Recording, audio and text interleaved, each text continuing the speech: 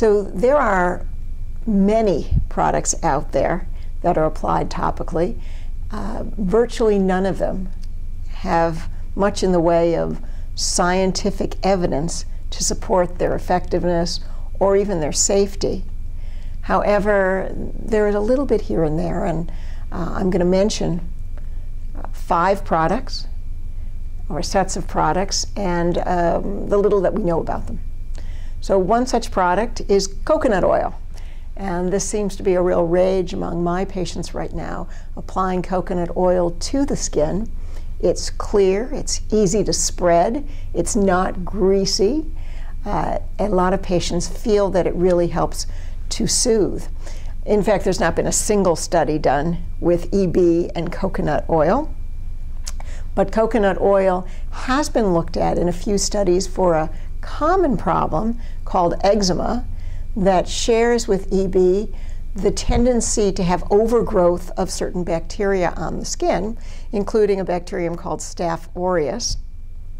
And in fact, in 2 articles that have been published just in the last few years, one has shown an antibacterial effect of the virgin coconut oil, and the other showed actually a marked improvement in the barrier of the outer layer of skin and an improvement in the inflammation that's associated with eczema. Whether this holds true for our EB patients, we really don't know, but at least there is some scientific evidence that coconut oil might help with inflammation, with retaining water, and also for its antibacterial effects. Another topical that's used as an antibacterial agent is honey, but not just any honey, medical grade honey.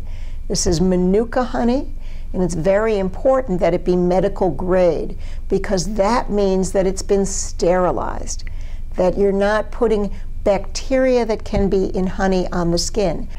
And that includes bacterial toxins like botulinum. Botulinum is a neurotoxin, and we certainly wouldn't want to get that absorbed through our skin. However, Manuka medical grade honey has been shown to have antibacterial effects and can be helpful in individuals who have some overgrowth of bacteria, and most of our, especially older individuals with Epidermolysis bullosa will show both that Staph aureus and Pseudomonas on the skin.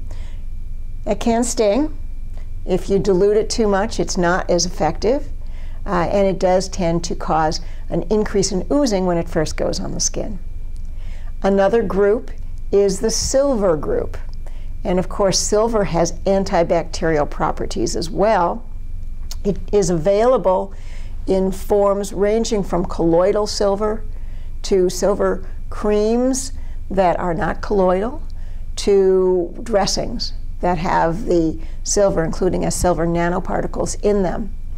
And some investigators are a little worried about using silver because we know that, especially from colloidal silver, it can be released and get into the bloodstream. And if it gets into the bloodstream in large amounts, it can cause what's called argyria, where the skin takes on a silvery gray hue to it. And of course, that can be a bit of a cosmetic problem, but we really don't know that silver on the whole is otherwise dangerous to individuals.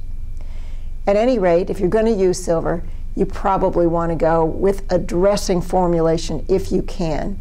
And do be aware of the fact that silver is only active if it's what's called ionized, and it can only be ionized if it gets wet, whether that's with water or a body fluid or tissue drainage. So you wouldn't ever want to put it on a dry wound, and you wouldn't want to put it on a wound where you're dressing it with some kind of a greasy preparation, because that will keep out the water as well.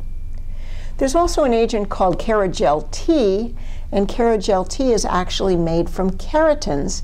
And keratins have been shown in trials in the laboratory to encourage wound healing.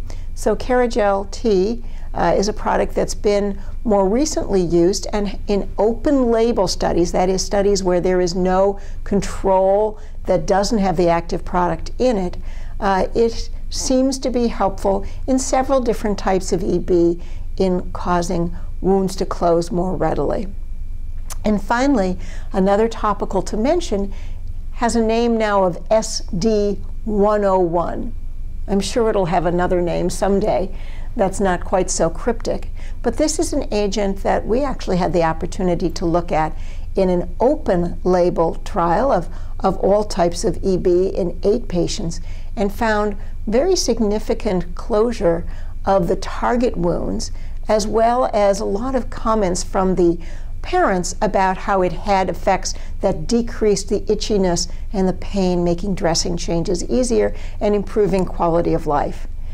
This agent was approved by the FDA to undergo very rapid testing, and a phase 2B trial, that is a double-blind, randomized, controlled trial in which there was a placebo arm, very, very important when we're talking about testing new agents, was included.